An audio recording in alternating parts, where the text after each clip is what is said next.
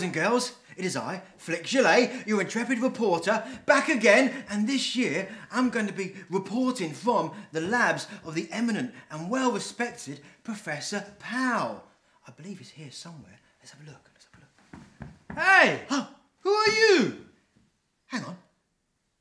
You look familiar. I know. I've got that kind of face. What? Is there something wrong with it? Do you mind? I'm a well-respected professor. I'm Professor Powell. Oh dear, indeed, boys and girls. Well, Professor, I'm taking some notes here. Yes, so yes. could you just tell me a bit about yourself? Well, this is my laboratory, as you can see. I can see. Now remember, Yes? please mention this illustrious laboratory. I've worked years and years to create this world of science around me. I hear you love science. I love science. I love the rattle of the test tubes. Oh, yes. The smell of ammonia. The sweet glow of a Bunsen burner. Oh, yes. And also, I love to blow stuff up! Professor Powell. Whew, that threw me slightly. Now, I'm taking notes, so, Please. Yes? Mention, please don't forget to mention my illustrious laboratory. Okay. How do you spell laboratory? L Oh, yes. A. Just write down lab. Okay. Lab. How do you spell lab? Actually, you don't have to mention it at all. I understand. Just leave it. I'll leave it. Okay. Well, look, boys and girls, Professor Powell has kindly agreed to do some experiments for us this week. So, whatever happens, don't try this at home, kids, okay? Right, so Professor Powell, the content of today, in fact, what we're looking at is how God created the world out of nothing. Well, That's right. that's exactly what I'm going to do for you today.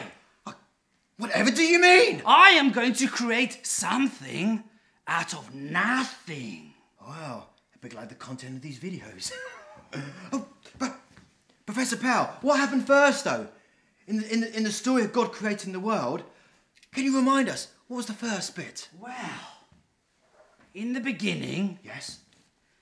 there was darkness. Professor Powell, I can't say. And then there was light. My eyes!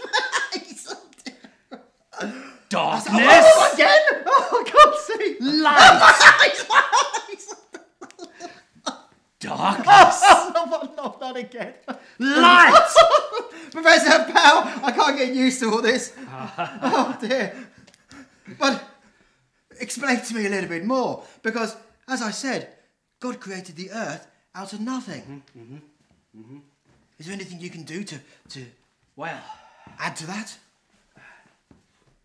ta-da! Wow! I created this The earth? out of nothing. Wow, that is impressive. In fact, hang on, let me just have a bit closer look. That's plasticine. What? In fact, I think I remember seeing some. Yes, here's some plasticine. Professor Powell, you created that out of plasticine. Okay, you've got me. I can't create something out of nothing. Oh, Professor Powell. But Yes, how about we go over to my microscope over here yes. and we ask the microbes. We look in there, and whenever I've got a very difficult question, Yes. I look in my microscope Wow. and I ask them the answers, and they tell me. You asked them the answer. No, That is unusual. I ask them the question. Oh, sorry, yes. Yes, and they give me the answers. Oh, yes. Oh, yes. What a fascinating world of science you live in, Professor Powell. Indeed it is. Let's have a look. Let's look now. The creation of the earth is a miracle. You cannot recreate it. God is the creator of everything, even science. Did you know if the world was a little bit more close to the sun, we wouldn't be able to survive? God made the earth in the right place at the right time so that life would be possible. The creation of the universe is a miracle. You cannot recreate it. Wow! It's miraculous. God created the world, the universe, everything out of nothing. What do you think of that, Professor Powell? It's miraculous. Well, you mean to tell me this isn't good enough? All my scientific knowledge, all my qualifications, could it get better than this?